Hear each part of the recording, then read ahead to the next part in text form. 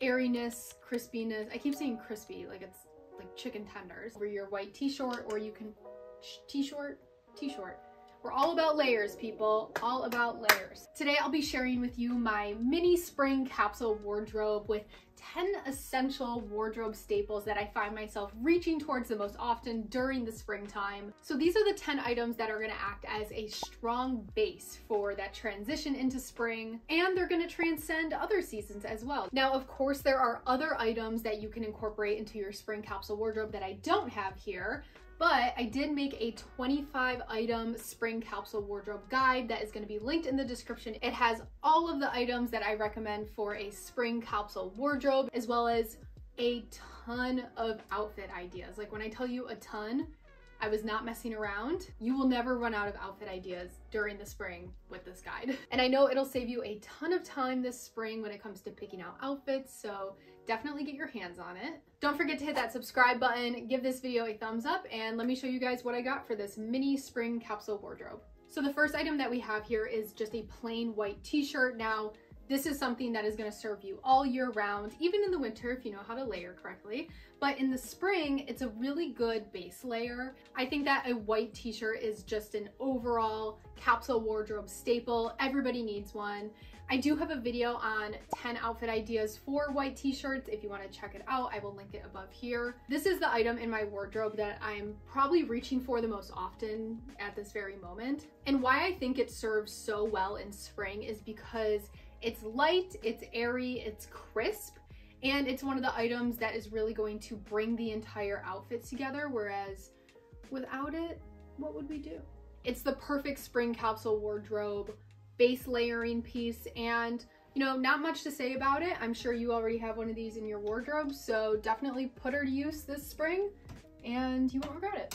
Next up, we have a striped button up. Now, I don't think you need a striped one. I think you can do any type of button up, something that is plain white or a blue or a striped or whatever you want to do. I think any type of neutral-esque classic color is going to serve you well. I just love this button up. I was gifted it from Pact and I've worn it so many times since I got it. It's of course a very neutral, very muted tone, but the stripes add a little bit of dimension to your look. So this is also another good item that can be layered underneath something, above something. It can be tied and tucked and just styled in so many different ways that if you don't have a button up in your wardrobe, like trust me, you need one. So if you want to play it the most safe that you can, I would recommend getting a white button up. But if you want to do something a little bit different, I would do either stripes, you could do black and white. A classic blue color is always a great option as well. And definitely don't underestimate this style throughout your entire yearly wardrobe as well. It's one of the most magnificent pieces. And when it comes to material, I don't think you can go wrong with just a breathable 100% cotton like this. Or you can do a linen, but something that is lightweight and breathable so you can work with whatever elements are happening outside. Next, we have just a beige cardigan. This is also from Pact. I feel like the days can sometimes be so unpredictable during the spring. It definitely depends on where you're from, where you live, but this is a really good element for a day that is maybe a little bit chillier than you were expecting, but still warm enough where you can just throw this on over your white t-shirt, or you can t-shirt. You can wear this even on its own.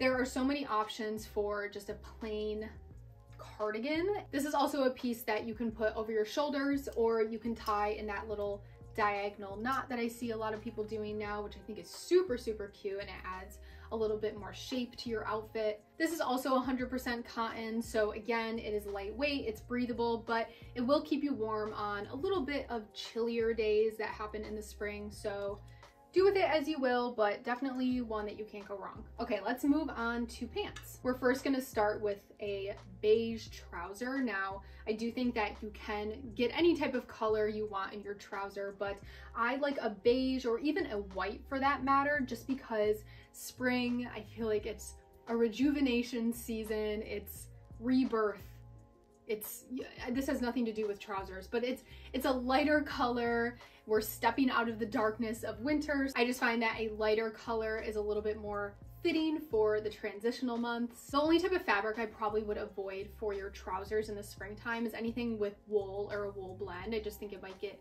a little toasty depending on the weather. These are polyester, like it's fine. It does the job. They're also so flowy, so lots of airflow can get in and, you know, make me feel cool. I also think a linen would look really nice. I also have a linen pair of trousers. That might be a little bit better for people who are in warmer climates during the springtime, just because linen, again, is a very lightweight, a very cooling type of fabric. But anything that is drapey, flowy, whatever, light in color, light in fabric, you get what I'm saying? I just don't think you can go wrong with any type of lighter color pair of trousers. Now, of course, we gotta talk about some jeans. I love jeans in the springtime. I'm not really sure why. I guess I just love seeing how people style jeans when we're all like crawling out of the cave of winter. I think people just do such a great job at balancing jeans with other spring type of elements. So you likely already have a pair of jeans in your wardrobe that will work well. I personally prefer a nice medium wash during pretty much all the time. I'm not a big light wash person, and I think I only have one pair of dark wash, so any type of medium wash is going to look really nice. But there's not too much to say about a pair of jeans. Something that is comfortable, something that, again, is medium wash if that's what you prefer. And of course, I'm always going to recommend Levi's because they're my brand. And with all these categories, I of course expand on them in my spring capsule wardrobe guide. So again, if you want to see more, link is in the description. Okay, I feel like this just screams spring. Any type of midi skirt is a great idea for spring. This is a washable silk midi skirt that I was gifted from Quince. I think that a midi skirt is a really great way to add a little bit of movement to your look, especially one of this nature. And similar to the trousers, a lighter wash or lighter color midi skirt is just going to blend a little bit better with the airiness, crispiness. I keep saying crispy, like it's like chicken tenders. It's like the crispiness of spring. It just sets the right tone as we move into spring and into summer. I just think it does a great job of being a beautiful item in my wardrobe. Also, I love this skirt because it is not see-through. Nobody likes a see-through skirt.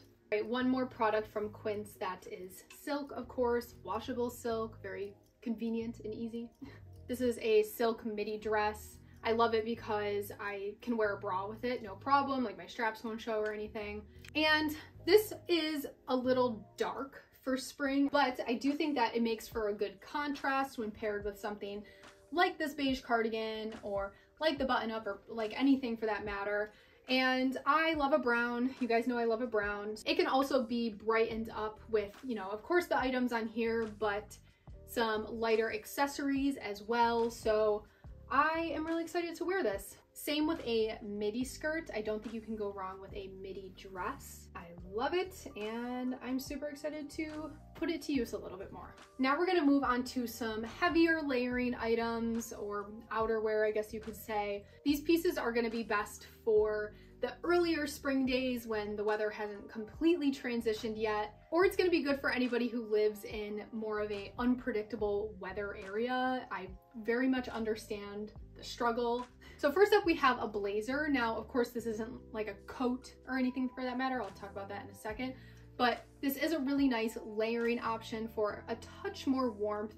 And you can transition your winter blazer if it's a wool blend or anything for that matter, and it'll act as a really nice structured element in your spring wardrobe that is generally flowy and lightweight and, you know, breathable and all this stuff. I think that a blazer is just gonna add a little bit more structure. Another darker element to help balance all the lighter colors that we have here. So I think that is definitely one of the keys to a spring capsule wardrobe, is the balance of the different tones. Now, again, we do focus a lot on lighter colors here, and I think that's just because we're all excited when spring comes and it is moving away from the dreariness of winter. But I personally love a darker accessory or coat or anything for that matter, because I feel like it balances lighter neutrals better. That is just my opinion. But when it comes to blazers,